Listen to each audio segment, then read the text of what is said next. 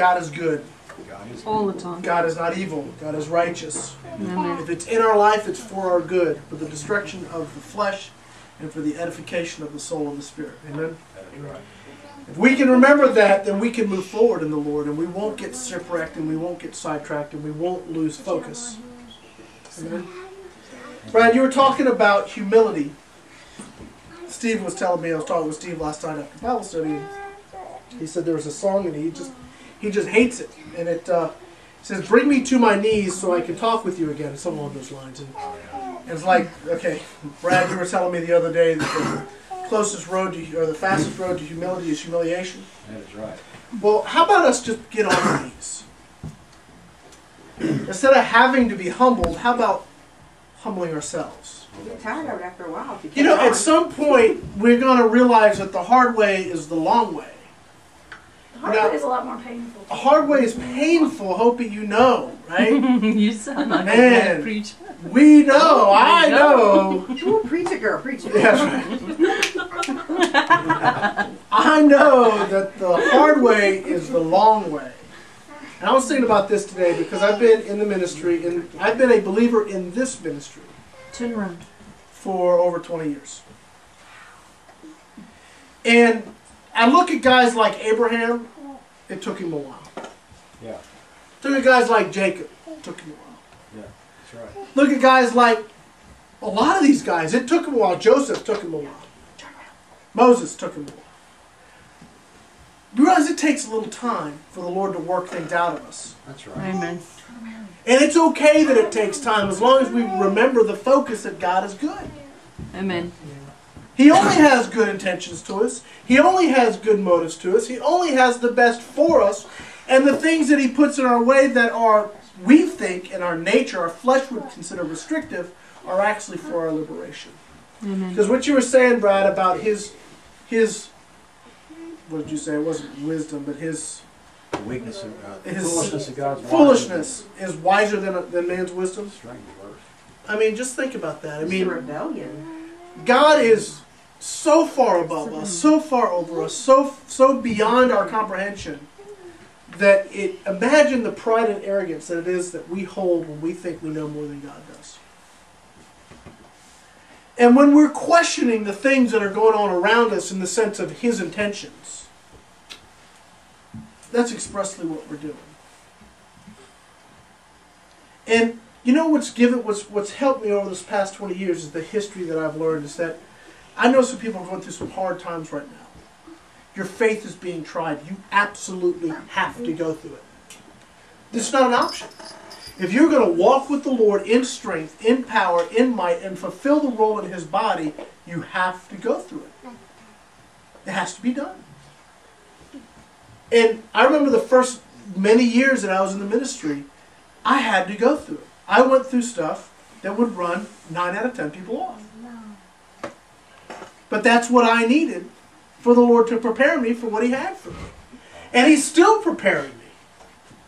He's still preparing me for yet more to come. But I can tell you, I don't care what you're going through now, I don't care the struggles, whether it's relationship, whether it's money, whether it's job, whether it's whatever, I can tell you that God's bigger than your problem. Amen. I can tell you that no matter what it is, I don't care if it's your mom, if it's your father, if it's your husband, if it's your wife, if it's your kids, doesn't matter. God is bigger than your problems. Amen. What He's trying to do is the more we resist trusting Him, the harder it gets. Why? Because He loves you. He chastens those that He loves. And He's not going to let you accomplish liberty without Him if He loves you. Think of it. What would happen if you actually accomplished the solution to the problem separate of God? Who would get the glory? You would. Or whatever mechanism or whatever means you did it. Okay? It's like AA. Yeah. If AA doesn't save you, AA doesn't deliver you, AA does not the thing that removes the drunkardness from your soul, it's Jesus Christ. That's right. Okay? He uses a lot of different things, and He may use AA for some people, but it's Jesus Christ that does the fixing. Just Amen. don't say it too often. Don't like that. Yeah, well, okay?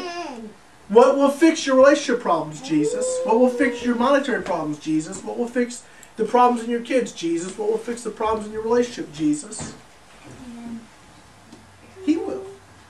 But we have to surrender our control, surrender our knowledge, our will, our way, and the world's way, because it's so permeated into our lifestyle. It's so permeated into our thought process. Right? We have so many things that we take on that are the world's way of thinking that we actually attribute to God that aren't. That we've got to get shed. And the way we get shed is through the tribulation in our lives. And we see this over and over and over. If we go over to Romans chapter 5, and you all should know this one by heart.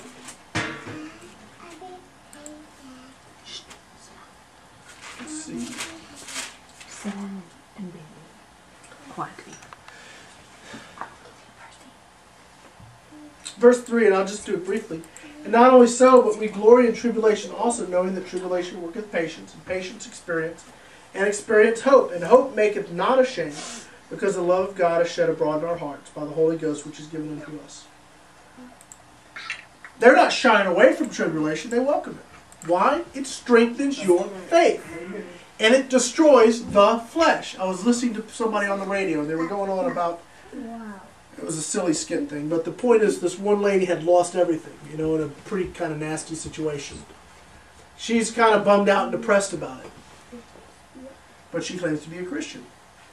There's a reason for it. And if we learn to trust God and see God in it, what's his purpose? What's his motive? What's his intention? If it's only for our good, we will find the good in the situation. Amen. Casey, you and Jeff lost everything in a fire. Right? What's the point? There's a point to it. There's a purpose to it. You still have the kids. Right? The Lord will restore that and more Amen. if you learn the lesson he wants you to learn. You're here. Is not God opening up blessings in your life? You don't know what's going to happen from day to day, but you're learning that you can trust him and it will work out. Amen? Amen. You know, what you don't realize is that people that live in that condition, as hard as it is for the flesh, okay? If you can learn to thrive in that condition, you will be miles and miles and miles ahead of 90% of the Christians out there. Because they don't know what it is to trust God. Which is not the goal. The goal is to be closer to where The goal is to be close to God, but you can only be close to God in faith. The point is that when you have to live day to day and trust God every day, you have to learn to live by faith. That's how you get it. Amen? That's right. So the more faith you have in God, the closer you are to God. And that's the point. The point I'm getting is that most Christians never have their faith tried, and therefore they never know what they believe. You've been having your faith stretched, haven't you? Okay? It's one thing to kind of think you believe and think you know and think a bunch of things. Another thing to, oh my goodness, all right, I see how this applies, but I don't know that I want to do it. I don't know that I like what this is implying. But that's when our faith gets tried. That's when our faith gets tested. That's right. And that's why keeping that perspective of who God is and what God is and how God is going to be critical for us to endure it. Come out the other side. Brad, you made a statement about prophecy being negative. I know you were halfway joking. It's only negative depending on which side of the sword you're on. Yeah. That's true. If you surrender to the Lord and submit, then it's deliverance. If you stand in rebellion and stubbornness, it's destruction. And he doesn't make our life hard. We make our life hard. We absolutely do, Lisa. You're right. Lisa was saying that he doesn't make our life hard, we make our life hard, which is absolutely the case. Choices we make. You know, we were going through the men's Bible study, and I'm not going to go through it tonight, but I'll ask you guys, go read, just read Proverbs chapter 1, starting, I think it's verse 20-ish.